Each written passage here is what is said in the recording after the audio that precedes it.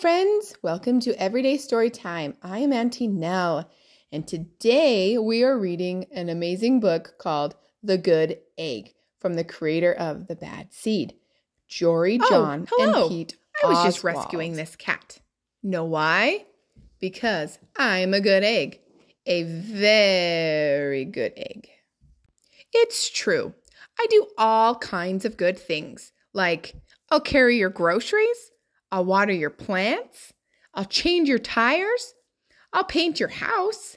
If you need any help whatsoever, I'm your egg.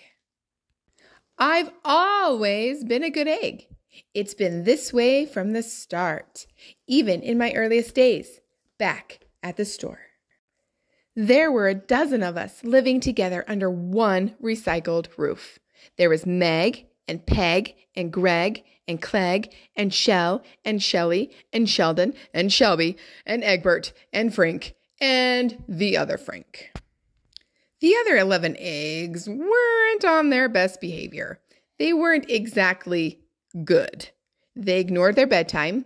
They only ate sugary cereal. They threw tantrums. They cried for no reason. And they broke their stuff on purpose. Meanwhile, I tried to take charge. I tried to fix their bad behavior. I tried to keep the peace because I was a good egg. A very good egg. Nobody seemed to care, though. Every night I was exhausted. My head felt scrambled. Then one fateful morning, I noticed some cracks in my shell. They were everywhere. My doctor said it was from all the pressure I was putting on myself. The pressure of making sure everybody was as good as me. I was cracking up. Literally. Something had to change. I'd had enough. I told Meg and Peg and Greg and Clegg and Shell and Shelly and Sheldon and Shelby and Egbert and Frank and the other Frank that I was leaving. I can't be the only good egg in a bad carton, I said. Blah, blah, blah, they replied. I left that night. I wandered from town to town. The hours became days. The days became weeks. I lost track of time. I was alone. Out there, on the road, under the stars, I really tried to focus on myself and what I needed. I took walks. I read books. I floated in the river. I wrote in my journal. I found simple moments to be quiet. I breathed in. I breathed out. I even started painting. For once, I found time for me. And guess what? Little by little, the cracks in my shell started to heal. My head no longer felt scrambled. I started to feel like myself again.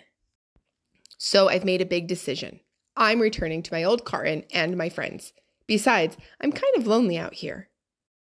This time, I know what I need to do. I'll try not to worry so much. I'll be good to my fellow eggs while also being good to myself. Here we go. Everybody missed me. I missed them too. Welcome home. Hello, Meg. Howdy, Peg. Hey, Greg. Greetings, Clegg. What's up, Shell? Aloha, Shelly. Hey-o, Sheldon. Hi, Shelby. Good day, Egbert. What's happening, Frank? Howdy do, other Frank. Sure, every once in a while, somebody's still a little bit bad. But it's not like before. Here's what I realized. The other eggs aren't perfect. And I don't have to be either. I'm okay with that. Yep, the old carton is back together. We're a solid dozen again. It's good to be home. Hey friends, thanks for reading The Good Egg with us today by Jory, John, and Pete Oswald. Remember, it's okay to take time for yourself when you're feeling like you've just had too much. And remember to read every day. And until next time.